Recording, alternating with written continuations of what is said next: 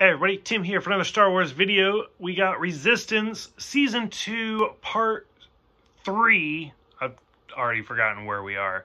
Episodes 11 through 15, because we're doing them in groups of 5. I mean, it's not bad, but like I said, I think I mentioned it in the last video, like, I feel like it's slowly going down. You can kind of tell they didn't know what to do. So the first season was fantastic. It was really, really well done. And then for it to end at the same time as The Force Awakens, it was fantastic. And then for this one, they were like, what's happening? Like, do we connect it to Rebels? What do we do? And they just don't know. So every episode is just kind of its own little thing. So episode 11, Station to Station, is where, like, we find a new space station, Titan, that is very, very similar to the Colossus.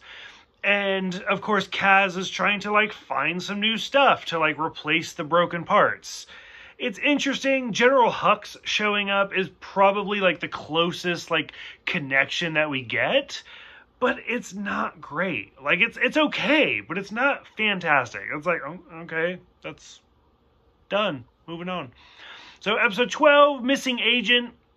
The funny part is about this one, so we meet a new character, Norith Kev. And I swear to God, the entire time I saw him, I love Hamilton. I think Hamilton is fantastic. Great. It's on Disney Plus right now. Go watch it. And every time North Kev spoke, I got the, like, What Did I Miss song stuck in my head when Jefferson comes back. And sure enough, North Kev is played by David Diggs, and who's the same actor. And I was like, that's great. And he's in the rest of the series as this character. So I was like, this is amazing. Super excited. Super happy. And that's about it. This whole episode is just about him. And he's so well done. Like, all I've seen him in, realistically, is Hamilton. So to see Diggs in this, he's great. Absolutely loved it. Episode 13, Breakout. Yeager and Snar get captured, and they break out. I mean, there's not a lot to these episodes. They're so quick. Episode 14, Mutiny, is really interesting because we see the battle droids from, like, the old, like, the prequels, Clone Wars, etc. Roger, come back. So, loved that. I thought it was really, really great to just see those characters return. I absolutely love them. And then the final episode for this one, New Worlds, with the underwater aliens.